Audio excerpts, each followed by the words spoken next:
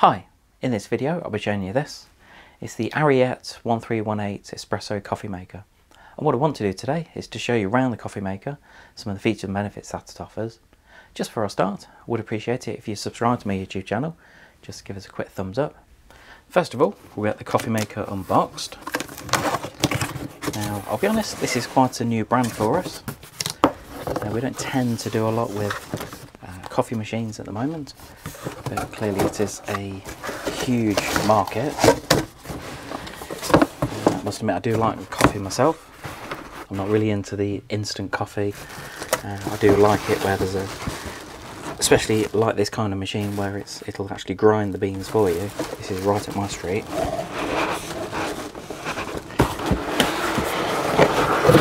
Anyway, it's quite a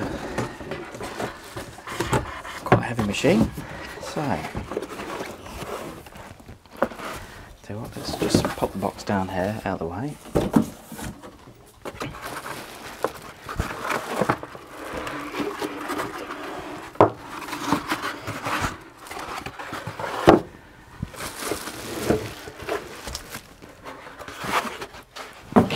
So, quite a bit of packaging here. So you do need to protect the machine for when it's in transport, or in transit, shall I say. Just get rid of the polythene around here. If you follow me on YouTube for a while, I'll often comment on the packaging where the product arrives in. I'm pleased to say most of this is recyclable. Most of it is cardboard. I do appreciate sometimes you need a little bit of polythene around it. I know sometimes you can recycle some of that, but just get rid of the tape on top here, and then we'll be ready to start having a look at the machine itself. As with a lot of appliances, we do find that there is quite a bit of transit tape, as they call it, especially on loose items. During transit you don't want them moving around or making a noise or getting damaged even worse. So you'll often find there is some transit tape, which isn't a problem. I'm pleased that it doesn't leave a residue or anything. So I'll just show you the dimensions of the product, because clearly this is going to be a coffee maker that sits on the side on a worktop in your kitchen. It's not the sort of product that tends to get put away in the cupboard and then you take it out each time you want to use it. So first of all, the width of it, you're looking around 31 centimeters or just over 12 inches. The depth of it, you're looking around 29 centimeters, around 11.5 inches.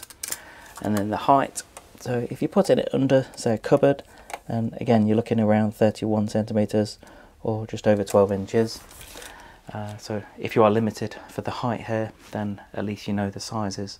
Just have a quick check before you buy, I suppose it's any coffee maker or any appliance. Just have a measure, make sure it'll fit in where you want it to fit. When you first get the machine, what you'll need to do is to put the water in. So all you do is you take the container out, just go and fill it with water up to the maximum line, and then just pop that back in. It has got a channel just down the side here, so you know that what you are going to get it right in there. That's it, that just drops back in. I must admit, I'm unfortunately not going to demonstrate it. This is one for our showroom, so in the end we will need to sell it, and I can't unfortunately use it, which is a shame, because I must admit I do love my coffee and I would have loved to have done a demonstration of this. But once you've got the water in there, then you just need to get it plugged in. So I will get it plugged in just to have a quick look at the appliance. Now the idea of this machine, and I suppose with a lot of higher end coffee machines, is that it's actually grinding the beans. So if you have a machine where it's already ground the coffee, then you just tend to find that it doesn't taste quite as fresh. Whereas with this machine, you've got the bean hopper on top here. This has a capacity of up to 250 grams. All you need to do is just take the lid off, put the beans in there, put the lid on. Now on this machine you can actually select the grinding level, the the way you do that is you've got a button on the back here, and all you need to do is just rotate it depending on the grinding level that you require. And this can make a huge difference to the taste of the coffee and in theory how strong you want it. So once you've selected the level, and really it's a case of, I suppose, trial and error, and also depending on the beans that you're using. I think a lot of people tend to have the favourite. There is a company that I really like. I'm not going to mention it here, I don't want to have favouritism, but I think once you've found a coffee company that you always like, then I do tend to stick with it. But you press the button, turn the hopper on the top, and then you just release the button and then it locks into place. Once you've selected the coarseness of the coffee through rotating this at the top, then what you need to do is you just need to get the filter, and you've got the filter handle here. All you need to do is just pop this under here, and by the acts of doing that you'll get the coffee coming out. It'll basically grind it and then just comes out into the filter there, and you get the press here. So all you need to do is just press the coffee into it, just so it's just under the level at the top here. You don't want too much, and you don't want to press it too hard, because you'll find that it won't produce the coffee that you really require.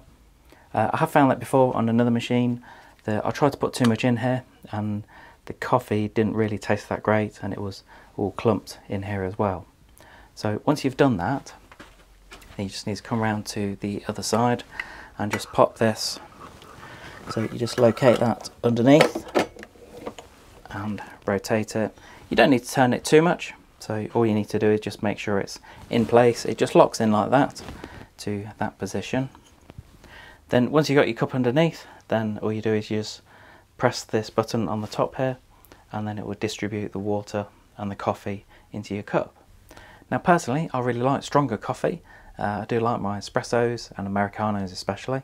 I'm not really into some of the milkier coffees like lattes or cappuccinos, but if that is your thing, then you have got the option. You've got a steam pipe around the side here where you can actually pop some milk and you can actually froth the milk to make a cappuccino or latte. Just out of interest, what's your favourite coffee? I've said that mine is pretty much an Americano. What's your favourite coffee? Let me know in the comments below, and how do you like it? And clearly once you've finished with the coffee, then you want to make sure that you give the filter a clean. What you don't want to do is you don't want to leave it dirty for the next time you use it. So that's easy to take apart. You can just take that out and just give it a quick rinse under the tap. You won't really need to give it much more than that. Also, clearly the steam pipe, if you've made something like a cappuccino, then you'll have excess milk on here. So just wait for that to cool down, because what you don't want to do is to get a cloth and wipe it over while it's still hot, because you might burn yourself, but hopefully you shouldn't. Also the tray at the bottom, that comes off as well.